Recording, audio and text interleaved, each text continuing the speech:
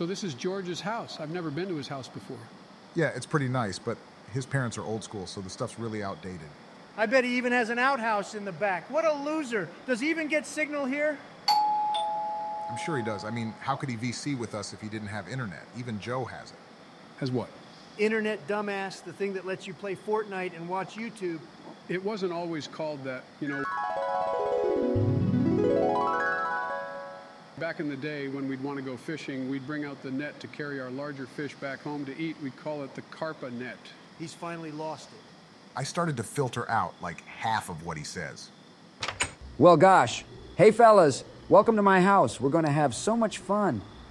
Yeah, lamewad. Listen, what's the name of your Wi-Fi? I'm not picking up anything here. Oh, I'm not allowed to use the internet for a month after my bad behavior last week.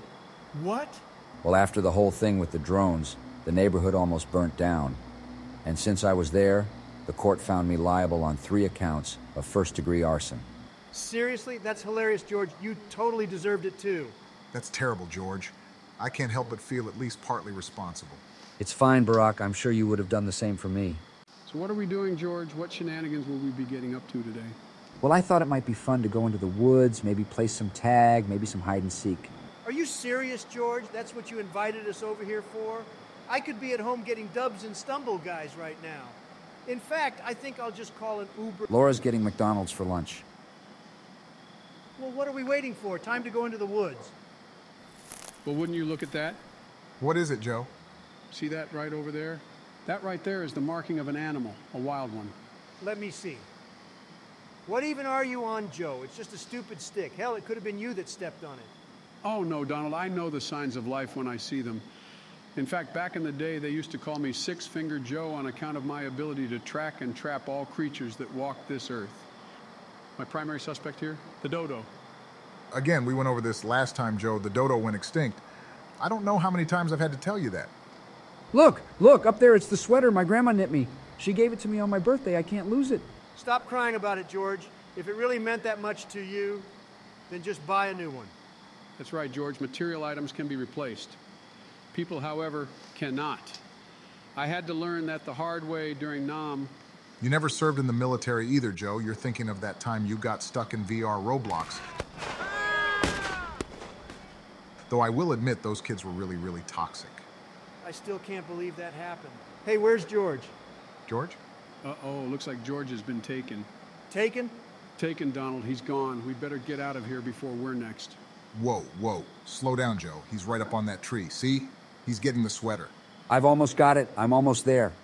Wait a minute now. This whole thing isn't making any sense. Why would we actually go out into a forest to play hide and seek? How would George's sweater just be out here in the middle of nowhere? Oh my God, it's a moose. Jumping Jiminy's. Wait for me, George. I'm right behind you. How is there a moose out here in the middle of the day so close to the neighborhood? Oh, I know exactly what this is. I think I may know why it's here. It all started when I was coming home from baseball practice. Mom had left some muffins on the windowsill to cool down, and I was sitting in the kitchen when all of a sudden I heard a sound and turned around to see a big moose. Aw, you look hungry, little fella. Here, have a muffin. Well, the next thing I knew, the moose came inside, and we had all sorts of fun together, going about the house and getting into trouble. If you give a moose a muffin, that's what this is. If you give a what? You're telling me you gave good food to a wild animal? Huh. You have a point, Joe. George, this is almost exactly like what happened in that book. Even the sweater you're holding now is red. I never thought of it that way, but I guess you're right, Joe. I suppose the lesson learned is to not give muffins to moose, because then they steal your clothes. Uh-huh. Well, it's great that you guys figured out what's wrong with George, but can you Einstein solve the problem of the moose trying to get us? Give it the sweater, George. Yeah, give it the sweater. Hold on, George. You shouldn't have to give up your sweater. He is the one who got us into this predicament. But... No, it's fine, Barack. I'll give it my sweater. Well, now that that's dealt with, let's get the hell out of here. Isn't it almost lunch? Go.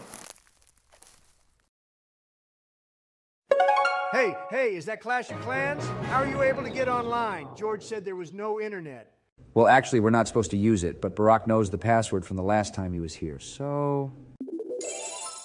So you're telling me that you kidnapped me, held me against my will, forced me to march through the forest, climb some stupid tree, and then give me my last meal, when I could have been playing Fortnite all this time? It's all right, Donald. At least you got to touch some grass. No, I've had it with you guys. That's absolute bullshit. You freaking suck, George. I hope you